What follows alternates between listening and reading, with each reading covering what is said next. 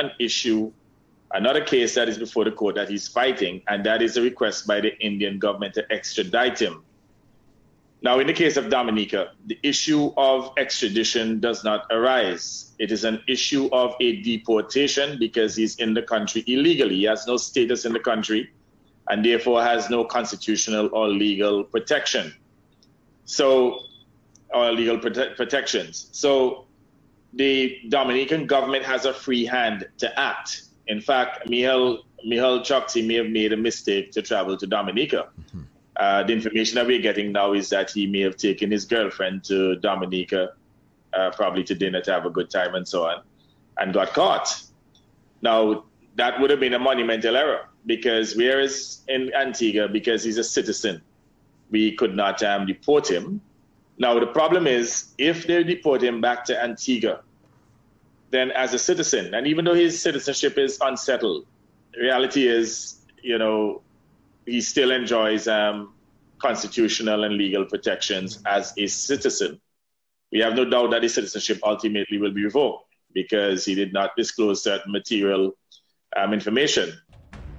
Antiguan Prime Minister has also confirmed that a private jet has landed on Dominican shores from India ahead of the extradition hearing slated next week. And we get you the inside scoop on India's legal strategy.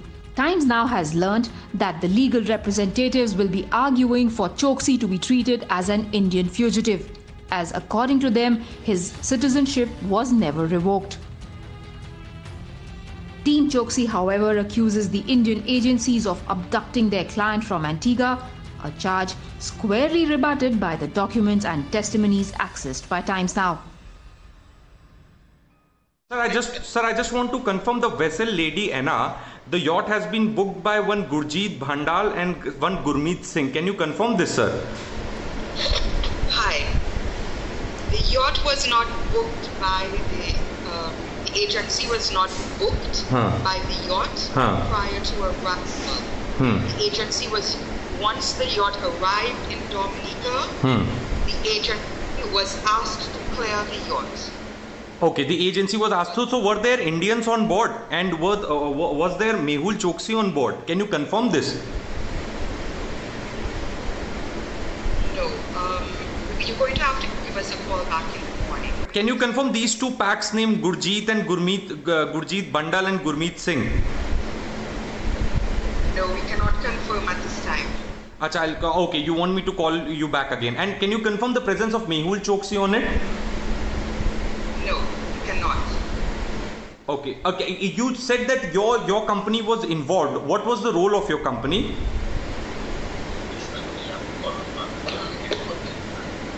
We were not involved in anything to do with show. We were not involved in anything to do with Choksi. You're not involved in. Okay. But was he on board? He was not on board as far as we are aware. Okay? But that we have very limited information ourselves. Choksi's escape has created ripples even in Antiguan political circles. The opposition says his rights as a citizen are being violated. The Prime Minister insists all this support is incentivized by the aspirations for funding.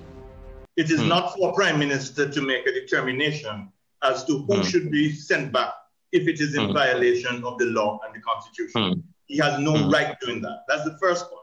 The second point is we have no connection, no affiliation with Mr. Choksi. I have personally, I've never met him. The party has never had any contact with him. We're not interested in his money. We carry no brief for Mr. Choksi. We do not believe that he should have been granted citizenship in the first place. But the fact is, he is a citizen. He is a citizen. And the rule of law, he is a citizen and he ought to be given all the rights of a citizen.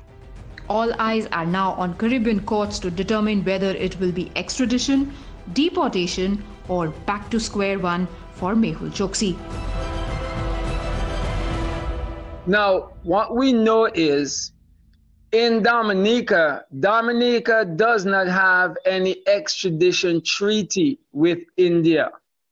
Neither does Antigua and Barbuda. So while the courts are waiting to determine where to send Mehul Choksi, it's very interesting that Choksi is suggesting that he was kidnapped from Antigua and taken to Dominica.